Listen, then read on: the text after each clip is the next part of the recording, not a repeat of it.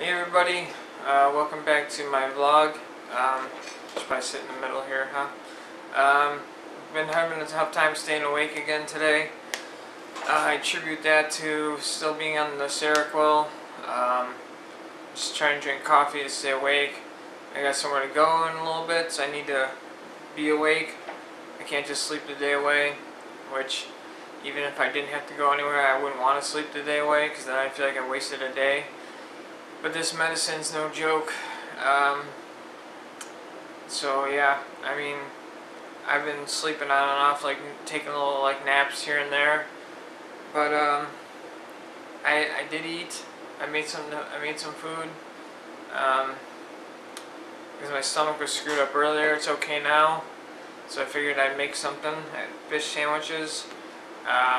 What else is going on? Not really much going on at all, actually. Just gonna be another quick vlog. I was thinking about going to the Italian Festa vlog, but I don't feel like driving out there and dealing with all the people. It's too much commotion for me. Although it would have made for some good vlogging, but you know, there'll be other events that I can go vlog at. So yeah, nothing really going on. Aaron will be back tomorrow, so you'll get to see him and I doing some random stuff. What we're gonna do, I don't know. We haven't really talked. I should probably get a hold of him soon today to see what the plan is for tomorrow. But yeah, I just been sitting here watching like Ancient Aliens and some show called Found. Found is like a show about people who have these, you know, artifacts, and they try to date them and see how far back they go, if they're like legit or if they're just like reproductions of something. So it's interesting. I like watching stuff about history. Oh, and the moving thing. Still on the fence about it. I heard two conflicting stories. For one person, I heard that there's no available apartments and there's a possible 2-year wait list, but then I know somebody who lives at the apartment and they said there's 2 apartments open right now. So, so I don't know what to believe. I think I'm going to call them tomorrow and see what the deal is, and then go from there. I really don't want to live in West Seneca, but I feel like people are pushing me to move out there, and I don't like that either. I understand it could be a better place for me because there's, you know, a lot of stuff is on site. I wouldn't have to wait until I have an appointment or whatever.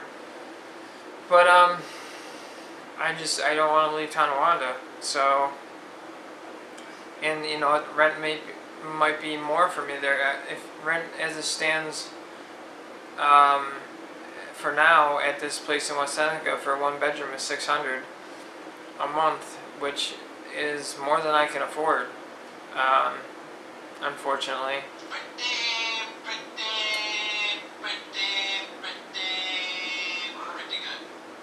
Speaking of Aaron, he just texted me. Let me see what he said. I was just talking about him.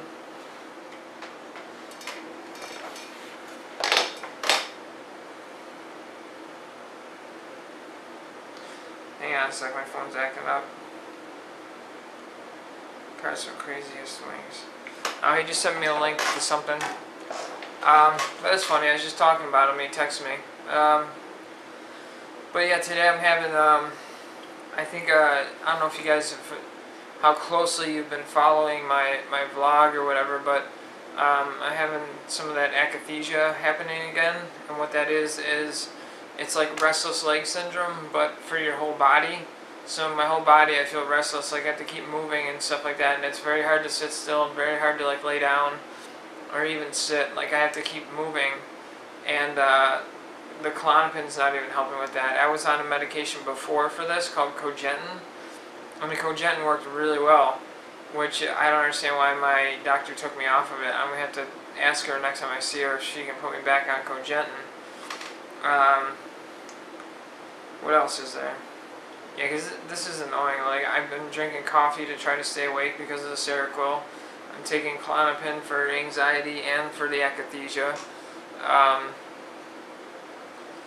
The Klonopin I could only attribute to anxiety for the most part, but I was wondering if there's a connection between my akathisia and my anxiety. But I think the akathisia is a side effect of one of my other medications.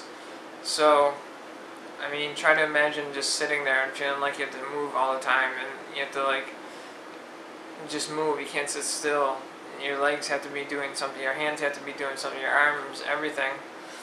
It's very annoying, it's very unsettling. It's hard to rest that way. That's one of the reasons why I am still up. I was going to try and take a nap, but it's just not going to happen. I don't know what to do. I'm waiting to hear back from a friend to see what time I should be over there. He's obviously busy. He said 3 to 4, so I wanted to double check. I figured 4 would be better because I still got to get ready for the day. I know I've been lounging around, trying to wake up, drinking some coffee. So I still got to take a shower yet. That and what else is going on? Coffee's not helping all that much. I might make some more. But then again, it's hot outside, and I don't really want to drink hot coffee when it's hot outside. I mean, I guess I could always put ice in it and make like iced coffee or something like that. But so yeah, I guess that's pretty much it. The big thing still is moving, and apparently these apartments, they come already furnished. That's what my friend told me. I don't know how true that is, which, you know, I have no issues with that as far as having a lack of. I got all the furniture. I think I have too much furniture in my apartment because I got 2 computer desks right next to each other. I got a TV stand right here that I use for shelving. I've got my shelves over there. Well, you can see where I'm pointing. And I got the couch. I got end tables. So, I just don't know. I guess I would have to bring it in. And, excuse me, I feel like I'm going to throw up. I don't know if I cooked that fish long enough earlier. Oh boy. But, excuse me. But anyhow, I keep forgetting what I was going to say. I don't know. I got to get ready for the day. And kind of nervous about going to my friend's house. That's a long story, but oh, and the girl I was seeing, she kept texting me, and she's talking trash to me because I won't pay attention to her, and if she keeps it up, I'm going to go to the police because she is saying horrible things about me and a friend of mine, and she's definitely crossing the line. And you know, I told her I was going to block her number, and I blocked her number, but with my phone, there's like a special inbox where black messages go into, so even if you block somebody, you can still see what they say. And that's how I found out she's still talking trash. Like, she's so stupid, like, she doesn't know that. I'm sure she doesn't know that there's a special inbox for blocked messages, but I told her I blocked her, and she keeps texting me. It's like, how dumb are you? Yeah, she's saying some stuff that's pretty out of line, and real ignorant comments. She really showed what kind of person she is. She's all upset because of because I wasn't paying. She's too freaking needy. All right, that's what I'm trying to say. She's too needy. She's argumentative. She's passive aggressive. She fake cries just to get me to feel guilty. So needless to say, I've stopped talking to this individual for a few days ago. That was the last time I spoke to her. So it's like when I was talking about the dating stuff earlier before. Now I gotta start the whole process over with somebody else, and that's just, I don't know. I think dating when you're in your 30s is tough. It's just that in between age where like people got their stuff together and then some people don't. I don't know. If I date somebody, I want them to be around my age. This girl that I was previously speaking of, she was 5 years older than me, but she acted like a kid. Like if I wasn't this close to her or like right on top of her, she'd have to take a Xanax because she couldn't handle it. Like we'd sit at opposite ends of the couch and she would get all upset and everything. It's like, Jesus, calm down. I'm like right next to you. So anyhow, sorry, my nose itched.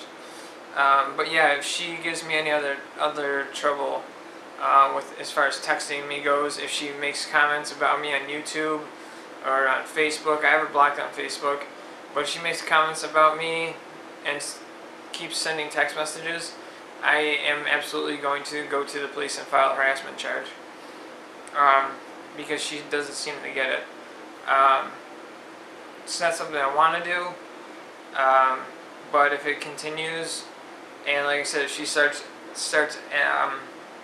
oh, my nose itches. She starts making comments on my videos and stuff like that, I'm going to go to the police. I might actually call them ahead of time anyways, just to see if there's anything I can do about her right now as far as harassment goes.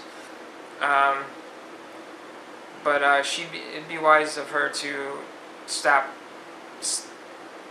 like texting me and to not even think of making a comment on one of my videos, because she could be in a lot of trouble real fast. That's all I'm going to say. So anyways, on a more positive note, I get to see my friend today.